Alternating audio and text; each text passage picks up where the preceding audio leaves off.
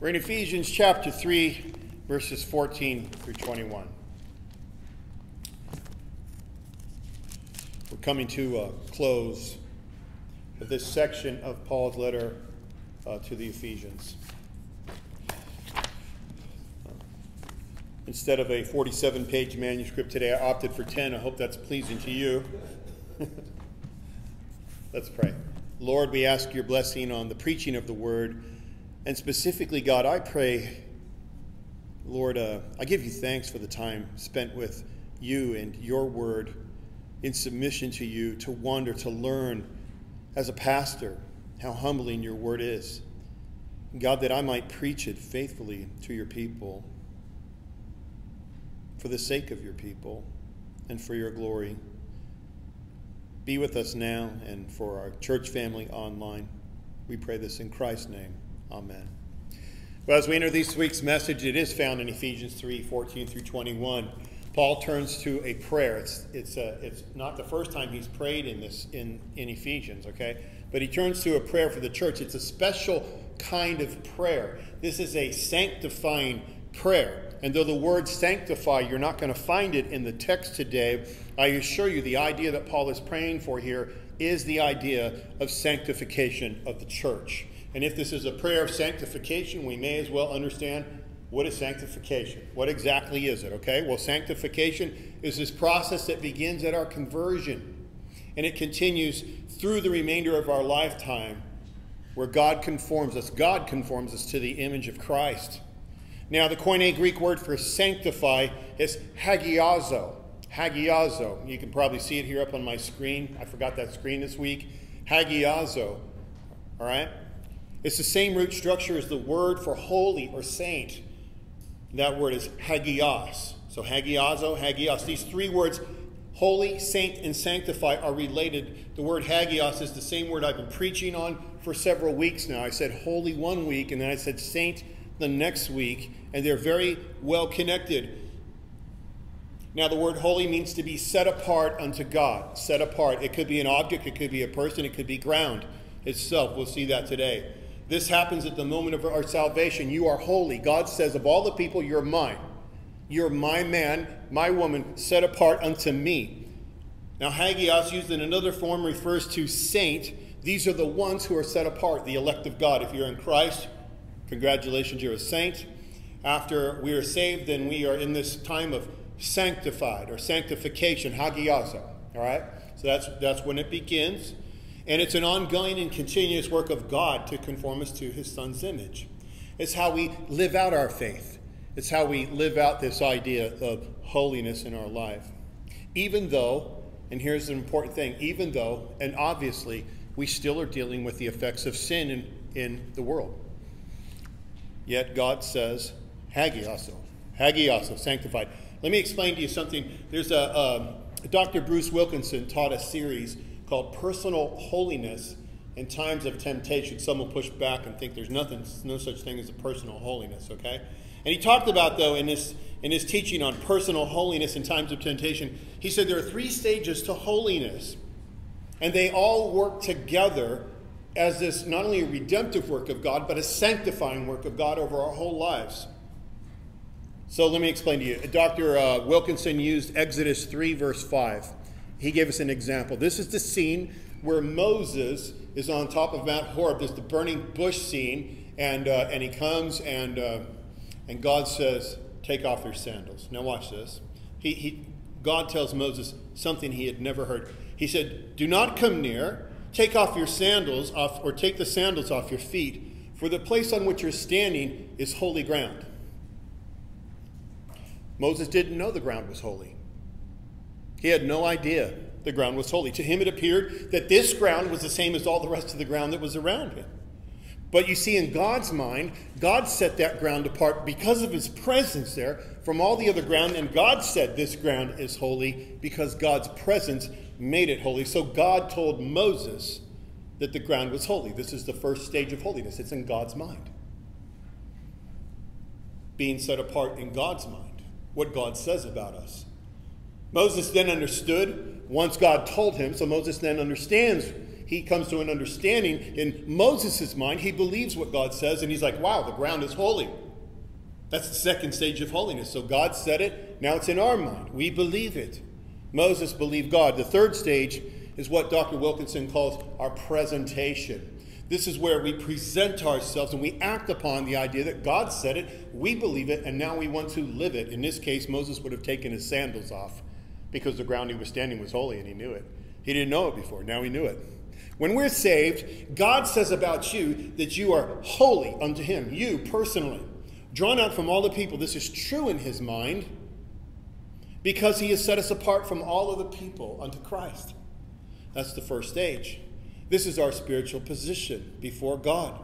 And it's a one-time event. We cannot add to the idea that somehow we become more holy than at this moment than when we are saved. But we can live holy, but in God's view of our justification before him, we're never any more holy than when we are saved in Christ. But there is a living out of holiness, and this is our sanctification, and I think we should do that. We don't always know the fullness about what God is saying, though, until after we're saved. You know, not everybody when they get saved goes, oh, God said I'm holy, and now I believe I'm holy. That seems to come a little bit later for some people. What they know is that I've trusted in Jesus Christ. And because I've trusted in Christ, I know I'm saved. But the idea of holiness seems to come as they are aware of the word of the Lord taught to them, what God has done. They discover this, and it just starts to blow them. Like, what do you mean I'm holy? I don't feel holy. I know Jesus saved me, but I still have all this sin. But we can assure them, if they've trusted in Christ for their salvation, they are in fact before God justified, positionally holy. And when they come to believe it and it touches their mind, this is that second stage of holiness, it leads people to start doing something strange. They start submitting to God because when they see his holiness and all of a sudden they believe it's in them, then they submit and they begin to present their bodies to God. They humble themselves before God. And we see this third stage of holiness, this presentation. And in Romans 12, 1 and 2, we'll look at that scripture in just a few paragraphs. But I'm going to say this up front. This is our presentation, the presenting of our bodies. And the result of the presentation of ourselves is this thing called metamorphose or metamorphosis in our modern English. There's a changing of the mind that comes when we submit to God. When he says it, we believe it, and we submit ourselves to God. Something changes dramatically in us. God begins to conform us to the image of his sons. That's the three stages of holiness. We begin to change. We grow. We put away things that are offensive to God. Not perfectly, but we find ourselves growing in Christ. And we desire more and more. Our desire is to please the Lord. This is sanctification. Hagiazo. Hagiazo. That's what this is. Over your lifetime. God declared it. You are holy. This is your salvation. It's in his mind. We believe it. I am made holy. It's in our mind. We live it out. God, teach me to live holy. I surrender to you. This is in our daily living. Now let's get to our verses today in Ephesians 3. We're going to start in verse 14. Now, when we get to 16 through 19, that's the prayer. But in verse 14 and 15, it sets up the prayer. Okay? Paul writes, "For this reason I bow my knees before the Father." For this reason I bow my knees before the Father. Verse 14 of Ephesians 3.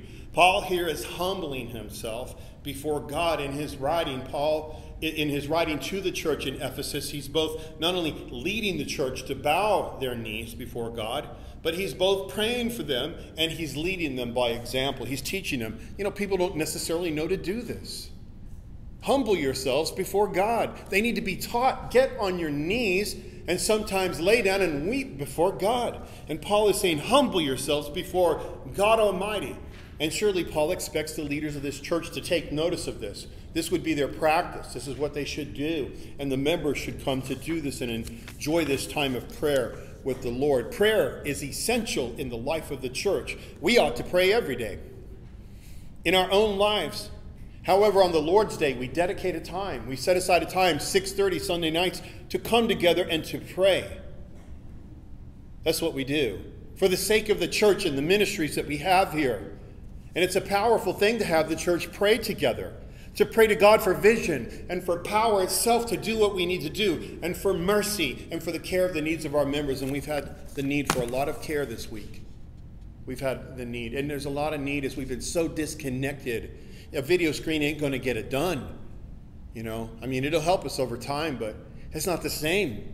God is caring for his people. Here's your first application. Now I want you to notice on your bulletin today, we're going to say 3, 6, 4, okay? 3 stages of holiness. It's right there at the bottom of the inside back page. 3 stages of holiness. So you can refer to that. We're going to see that pattern. And then flip to the back page. There's 6 specific petitions that Paul offers in his prayer. And then there are 4 applications. You can write those in yourself. This is the first one. Be faithful and humble in your prayers. Be faithful and humble in your prayers. Be faithful to pray and be humble when you do pray, right? That's how we should be. Get on your knees and pray to God. God loves his family very much. He does. And because God loves his family, he would do pretty much anything short of violating his own nature. He'll never do that for his family and for their needs, to sustain them, to strengthen them, and for their benefit. Look at verse 15. Paul was praying to God the Father, who has said, from whom every family in heaven and on earth is named. Now, this naming has a twofold meaning. Everybody created on earth is created in the image of God. The lost and the elect alike are created in the image of God. But the second and greater meaning points to our new creation in Christ. They are named for this. In Christ, the church here and on earth and the church in heaven are all named of God in Christ. Only in this identity in Christ can Paul now come to the prayer that he's going to give us and his 6 petitions. This is a very bold prayer, one that I hope we will think of often. In verses 16 through 19, God is sanctifying his family. God is strengthening his family in this prayer. Now here's what it says in verses 16 through 19. The prayer. That according to the riches of his glory, he may grant you to be strengthened with power through his Spirit in your inner being, so that Christ may dwell in your hearts through faith, that you, being rooted and grounded in love, may have strength to comprehend with all the saints what is the breadth and length and height and depth, and to know the love of Christ that surpasses knowledge, that you may be filled with all the fullness of God. That's the prayer. In this prayer, there are 6 requests. You can see them. I put them there on your bulletin. Verse 16, that they would be strengthened. But strengthened how? In the inner man, by and through the power of the Holy Spirit. And in verse 17, that Christ would dwell in their hearts. And the second part of 17, that they would be rooted and grounded in the love of Christ.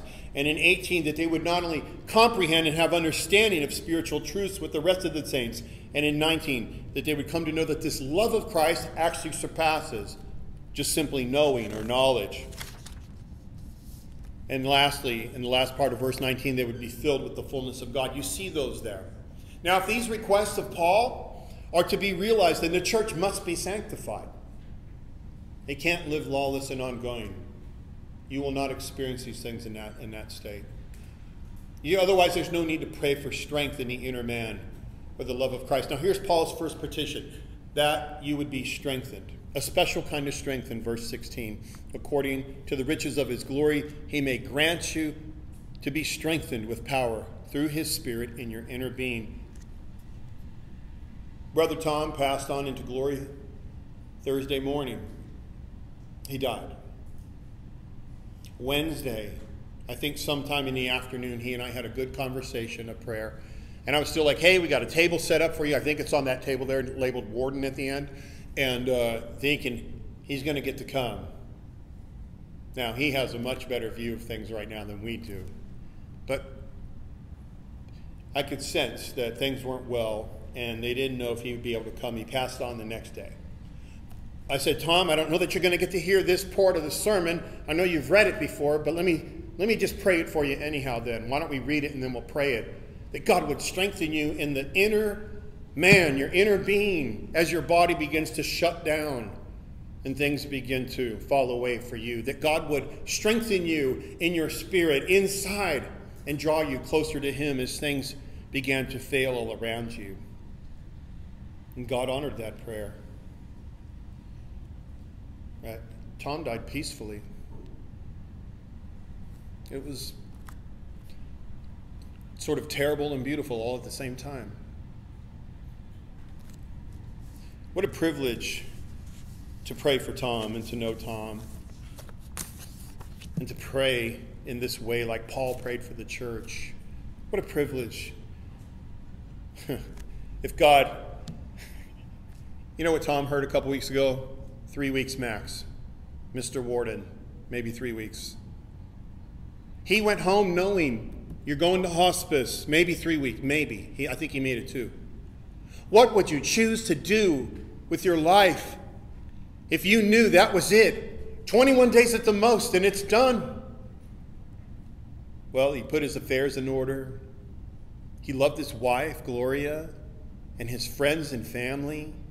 He did. He talked to them, and he called me up one day just to pray for me. So humbling.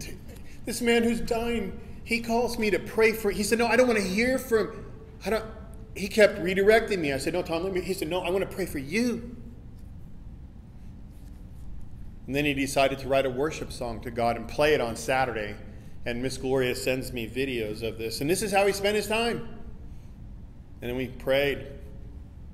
I thought, what a privilege as a pastor to have a man like that in a congregation and to watch him go into glory in such a manner. What an example. People who get similar news without the Lord, they fight and they're bitter. Not Tom. I thank Tom for his witness, and I'm happy that he's in heaven, but his presence is felt, that he's missed here. This prayer is not for a physical strength. It's instead an abiding inner strength that Paul is praying for you, for the church in Ephesus. Paul knows that this type of strength is needed for the church. It's not timid. It's not half-hearted. It's powerful, and it's given through God the Holy Spirit. In the Baptist Confession of Faith, which Charles was reading from earlier, chapter 13 on sanctification, here's Article 1. They thought about these things. Now, the Baptist Confession of Faith is not the Word of God. It quotes the Word of God, and it orders it so that we can understand certain doctrines. So it's not our authoritative text. It tells us about the authoritative text. Article 1, those who are united in Christ and effectually called and regenerated have a new heart and a new spirit created in them through the power of Christ's death and resurrection. Here it is. They are also further sanctified, really and personally, it says, really and personally, through the same power by his word and spirit dwelling in them. The dominion of the whole body of sin is destroyed, and the various evil desires that arise from it are moved more and more weakened and eventually put to death. At the same time, those called and regenerated are more and more enlivened and strengthened. You're strengthened in all saving graces. Notice it's not in your strength, in the grace, so that they practice true holiness without which no one will see the Lord. Don't be deceived. There's a generations of people are deceived thinking they're going to claim Christ, live in holy lives, and somehow see the Lord. Some would push back on that. They say, well, that's works. You're saved by your work. No. No. I'm so troubled by the generations of people who will say, well, I profess the Lord, but I lived like hell for the rest of my life. And I fear for their souls. I do. And I think the Word of God tells us. Why would Paul pray for this? Now, one of the supportive scriptures that is cited in the Baptist Confession is, guess what? Ephesians 3:16 through 19. They knew what this meant. If we're not strengthened by God through the resurrection power of Christ or through the presence and indwelling by the Holy Spirit, what hope do you have to live holy or practice any kind of holiness? How could sanctification take place? There's a desire in the Christian life to strive to live in a manner worthy of our calling. Charles is going to work with me on a message next week in Ephesians chapter 4. We shift into a new section of the book. There's 2 divisions, 1 through 3 and 4 through 6. And this is the practical living out next week. There's no hope in living this out without a prayer like this, without the indwelling presence of the Spirit giving us power from on high. Paul prays that you are strengthened. They are strengthened with power from the Holy Spirit, and it leads us to live out this sanctification.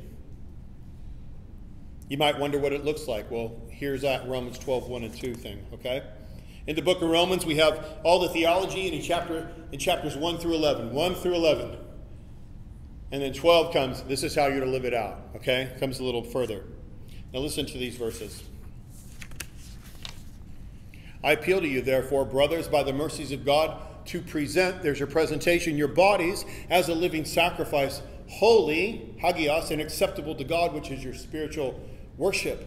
Do not be conformed to this world, but be transformed by the renewal of your mind, that by testing you may discern what is the will of God, what is good and acceptable and perfect. Now, this is a passive verb structure to this word, be transformed. It's one word, be transformed. Metamorphose. We would say metamorphosis, all right? But metamorphose means that God is transforming the mind. What was verse 1? Present yourselves. What was chapters 1 through 11? God said it, they believed it, and now they're presenting themselves to God. This is the sanctification, the 3 stages of holiness working out in the text itself. We see this pattern over and over again. God said it, they believed it, and now they're presenting themselves daily to God. And as a result, just like Moses, who came down off the mountain different, we're changed, conformed, and being conformed to the image of Christ. That's what's happening. So here's your application too. Present yourselves daily to the Lord so that you would be strengthened. This prayer of Paul's sanctifying prayer. Pray this or something like it. God, I surrender strengthen me this day. In Article 2 of the Sanctification, chapter 13 in the 1689, it says, the sanctification extends through the whole person, though it is never completed in this life. Some corruption remains in every part. That's sobering, isn't it? It's true, though, isn't it? Don't you ever wonder about people who have this sort of false religious thing where they want to present to you that they've never sinned? I've actually had people tell me they don't have sin, but the Scripture says otherwise.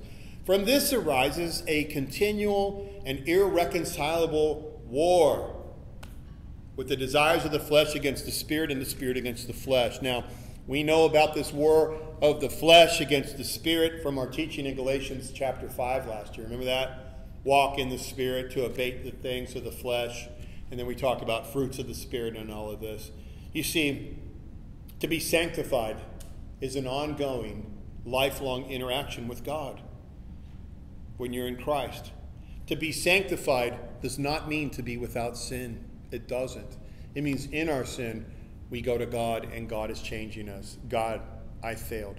God, I need you. That's what we do. Only Christ was without sin. And God is fully aware of our condition of flesh. As Christians, He's aware of it. He's dealing with it. And through these 3 stages of holiness. This leads us to Article 3 of the 1689. In this war, the remaining corruption may greatly prevail for a time. Anybody ever feel like the corruption's prevailing a little bit for a time? You ever have that? An absolute epic failure? You like, I hope that didn't get videoed? You know, that kind of thing, or recorded in some way. Bad news. Yet through the continual supply of strength from the sanctifying Spirit of Christ, the regenerate part overcomes. So the saints grow in grace. Well, they don't grow in their own power. They grow in grace. The unmerited favor of God. Perfecting holiness in the fear of God. They pursue a heavenly life in gospel obedience to all the commands of Christ as head and king has given them in His word. You see what the writers of the 1689 have done? They just plainly stated, this is Christian living. This is what it means to be a Christian and to live out your faith. You're going to sin. You need God. You need the strength of God to live out this life. And God wants you to live a different life. The Christian who says, hey, listen, I'm going to hold on to all my things unrepentant and live the life I live, maybe even worse, and claim Jesus, they're just false converts. And I feel terrible about it all, but the messaging that we've given people is that somehow that they don't need Jesus Christ as their Lord and Savior. They just want him to be saved. Save me. Let me hold on to my sin. Don't worry about being my Lord. You know, but the Lord wants to be your Lord and Savior. Happens. Never is the standard of perfection placed upon us in our own strength. That's never put on you. It's never put on the church in Ephesus. It's never put on us. But instead we look to the one who lived the perfect and sinless life in our place, and we look to his strength. That's why the writers cite Paul's prayer in Ephesians 3:16-19. They saw this for what it was, a sanctifying prayer. So Paul prays that we're strengthened. Secondly, Paul prays this, that Christ would dwell in their hearts through faith. Our faith can rise and fall. It does. And thankfully, we serve a risen Savior who never wavers in his faith. An unwavering Savior who is our steady rock. Where we lack faith, Christ has always had perfect faith, right? For Jesus to dwell in your hearts is a life-changing reality. There's no such creature as a Christless Christian. If you have not Christ and profess Christ, you'll never have the peace, love, joy, and presence of Christ in this life or the next. Ephesians 2, verses 8-9, we taught this a few weeks ago, taught us that we are saved by grace through faith in Christ alone. Paul is praying here that you would have an abiding faith of Christ dwelling, not simply the act of salvation. This is an abiding faith. Now, we all can understand that there are times in our walk with Christ where we can feel, I don't feel like God is close to me. There's a great distance fixed between us. Something's wrong. But here, Paul is calling for us to pray, even in those moments of an abiding faith. I assure you, if there's a distance, you feel it, humble yourselves in prayer. You'll be drawn to the presence of God so fast. Say this, make your home in my heart, Lord, the dwelling presence of Christ. Now, the third petition of Paul in verse 17, you would be rooted and grounded in love. This is a very important thing to say. The verbs rooted and grounded are written in the passive mode. This means that we have Christ, but Christ's love is the thing that takes up the root in us. It's Christ that grounds us. It permeates every bit of us. Christ's love grounds us firmly to the ground, and it cannot be moved when we have Christ. It is not our strength, nor is it our power that roots and grounds us, not by our strength at all. It's an act actually of Christ in us. And Paul is praying for this, his power through God the Holy Spirit. And I think that's wonderful news, that it's not up to us in our power to do that. That we're to submit to him, present ourselves, and the roots just grow deeper and hold us tighter ever to Christ. I'm always put off by super knowledgeable Christians who lack the love of Christ. They're strange to me. They're not grounded or rooted in the love of Christ, but hey, you've met people like this. They can quote every schism that's ever existed in the history of the church, and they got countless notes in their Bibles, and they can quote this passage and that passage, but the love of Christ is missing. They have it. They have not the love of Christ. They use their knowledge to divide and still further divide the body of Christ. And Jude, half-brother of Jesus, said in verse 16, is just one chapter of these ones, that they are grumblers. Grumblers. Malcontents. They're never content. They can't have any peace. Grumblers, malcontents, and that they follow their own sinful desires. They're lawless. They grumble, they're malcontents, and they follow their own sinful desires. They're loudmouth boasters, showing favoritism to gain advantage. What is this advantage? It could be simply they want to look better in the eyes of men and not think of the love of Christ in uniting his church. Paul taught about other divisions in 1 Corinthians 1, 11-13. He said, it's been reported to me by Chloe's people. Now, let me tell you, if you run into Chloe's people, yeah, you better watch yourself. She'll report on you. Chloe's people, that there's quarreling among you, brothers. What I mean is that each one of you says, I follow Paul or Apollos, or I follow Cephas, right? Or I follow Christ. And he says, is Christ divided? Was Paul crucified for you? Or were you baptized in the name of Paul? No, we're to be united in Christ. and we are to be rooted and grounded in his love. We don't hold our own roots down by our strength, even by how much we know. And there are people who know a lot of stuff, but without the love of Christ, it's no good. Instead, we are to believe what God has said, believe it, and we are to submit to him daily. And each day, the roots grow deeper and hold us ever tighter, more firmly to the Lord. Okay, here's your third application from the back of your bully.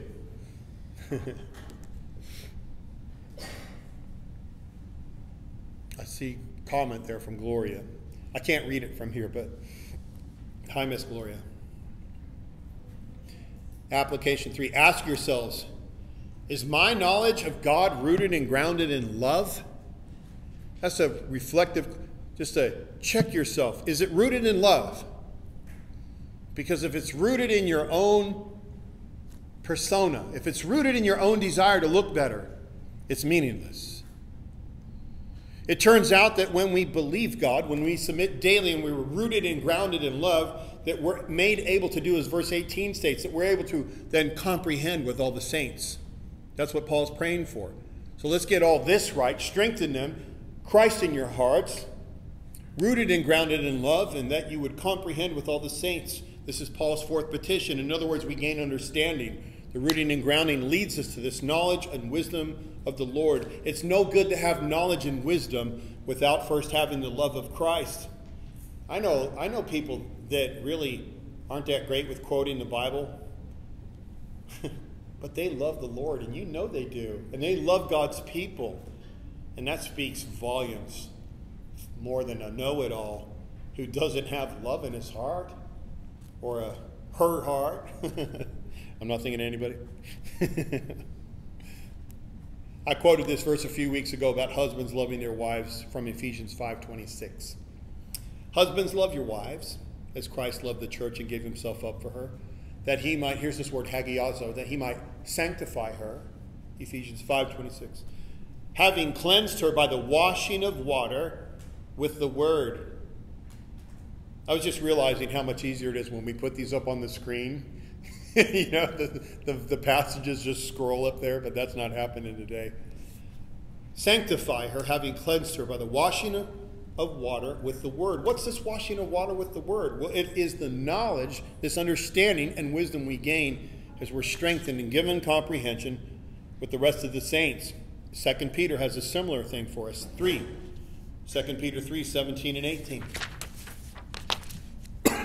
You therefore, beloved, knowing this beforehand, take care that you're not carried away with the error of lawless people and lose your own stability. You know that Jude reference earlier? Yeah, that's a lawless person. But grow in the grace and knowledge of our Lord and Savior Jesus Christ. So what is it that the believers come to comprehend with all the saints? Well, it turns out it's the enormity of knowing the love of Christ. Height, its breadth, its depth, and its width. It's beyond measure. And it is said to surpass that of even knowledge. I was going to go off into a whole Gnostic teaching and why the Gnostics sought knowing, but they did not seek loving God. And it was a great heresy, but that was a 2-page segue, and we just don't have time for that on Sunday. But they sought knowledge, but not love, not obedience, loving God through their obedience. This is Paul's fifth petition, that to know the love of Christ surpasses even knowledge. This emphasis on the love of Christ surpassing knowledge is by no means discrediting knowledge. He's not saying don't know. We don't need to be ignorant. It instead rightly shows the supremacy of the love of Christ. And within that love construct, within the love of Christ, the faithful are to grow in their understanding of God. That's the right way to do it. If we just try to grow in our understanding but have not the love of Christ, it's a perversion of the faith. 1 Corinthians 8, 1 through 3, Paul wrote about puffed up knowledge without love. He said it leads a man or woman to pride and thinking much of their own knowledge. He said, now concerning food offered to idols, we know that all of us possess knowledge. He said, we all got that, right? But this knowledge puffs up, but love builds up. Love builds up. If anyone imagines he knows something, he does not know yet as he ought to know. But if anyone loves God, he is known by God. We are to live in, friends, and have our entire being built up. I keep saying the word be, it's being, not being, like a kidney bean. Being built up inside the love of Christ. And now I'm wanting chili. Okay. If we are to gain any knowing, let it be under the umbrella of Christ's love. That's where we are to gain our knowing. Now let's look at Paul's final petition in verse 19. He began the verse by saying that they would have this love of Christ that surpasses knowledge. But he ends it saying that you may be filled with the fullness of God. Now the verb for being filled, or the words you may be filled, is plerothete. Again, I won't put it on my screen today, and you don't have to memorize this, but this word plerothete contains one word in the Greek, but 4 words in the English. You may be filled, plerothete. But here's what I want you to notice about this word, plerothete. It's written in the subjunctive mode. It means this. It's not a promise that this is going to happen for you. Though it could, and it should. It should happen for all believers, but it's not a guaranteed promise like an indicative verb might be, a matter of fact. There's an element of doubt, in fact, written into it because it's structured this way that it will come to completion in your life. All right? And so let's figure that out. Let's just say it this way. If you seek God's strength, like Paul is praying for here, if this is for you to be strengthened, that Christ would dwell in you, that you would gain understanding in the love of Christ, well, you'll find that God's going to fill you with his fullness.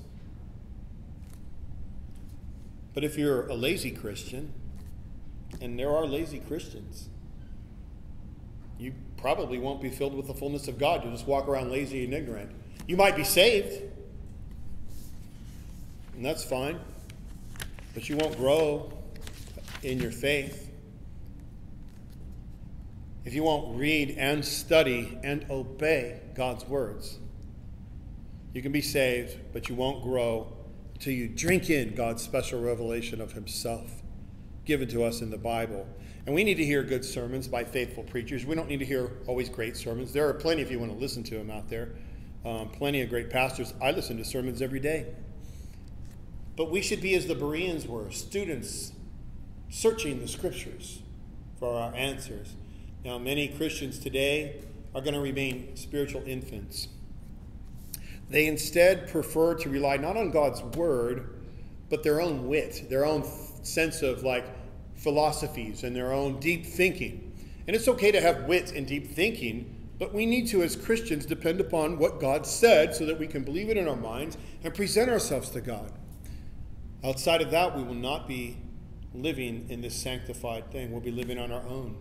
They do not read or study God's word, so they know not the Lord fully. And again, I'm not claiming they aren't saved. They might not be, but I'm not saying anyone is. Instead, they remain spiritual children. This can happen for years or decades.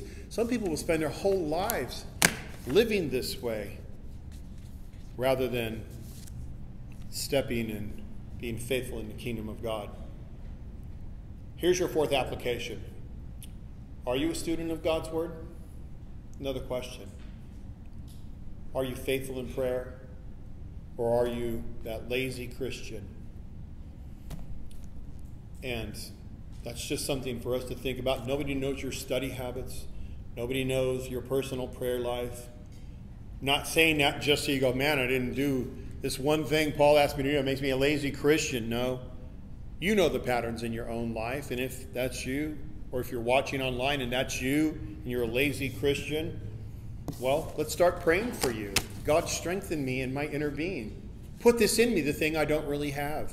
Not bad, right? So here's the thing. You think if Paul prayed these 6 things and then we prayed these 6 things, that it wouldn't have an effect on us? That if we started not only praying it, that God said it in his word, and that we believed it in our minds, and we started living it out. I said minds, I touched my mouth. It's kidney beans again. In our minds, and then we started living it out, that somehow we wouldn't grow in our faith? No, God is conforming you to the image of Christ. He prayed these 6 things, that you would be strengthened in your inner man through the power of the Holy Spirit, that Christ would dwell in your hearts, rooted and grounded in love, and that you would comprehend and understand spiritual truths, knowing the love of Christ surpasses even that of knowledge, and to be filled with all the fullness of God. That would change us if we believed what God said and we lived it out. And I hope you're challenged by this, no matter how short you've been a Christian, or maybe you've been walking for decades with the Lord. Let it challenge us. It challenges me as a pastor. Can you see why Paul then closes the last 2 verses? We'll get through this real quick. Verses 20 and 21 of chapter 3. Here's how he closes this whole section of chapters 1, 2, and 3. Now to him who is able to do far more abundantly than all we ask or think, according to the power at work within us, to him be the glory in the church and in Christ Jesus throughout all generations, forever and ever. Amen. Paul didn't just pray for that generation. He prayed for you and for me, this generation and the generations of believers to come. Paul is saying here that God is not only going to give us the things he's asked, but much more. And why? Why would God give us more than we've asked? Because God is able. And he gives to his family in abundance. He gives us more than we even know to ask for. Things we couldn't even imagine to ask for, he gives us. Can you imagine conceiving of grace and being able to give it like God gives? He gives us more than, he gives us the love of Christ to grow in. This is one reason he's God. And from what I read, he's a really good God. He's a really good God to us. So we should join Paul in this praise. To him be the glory in the church and in Christ Jesus throughout all generations, forever and ever. Amen. Let me close with this statement. God has declared you in Christ to be holy. In his mind, he said it. You're the saints, the set-apart ones in Christ. Do you believe it in your mind? I do. If so, start to pray that God would do all of this and more in your life as he continues to sanctify you.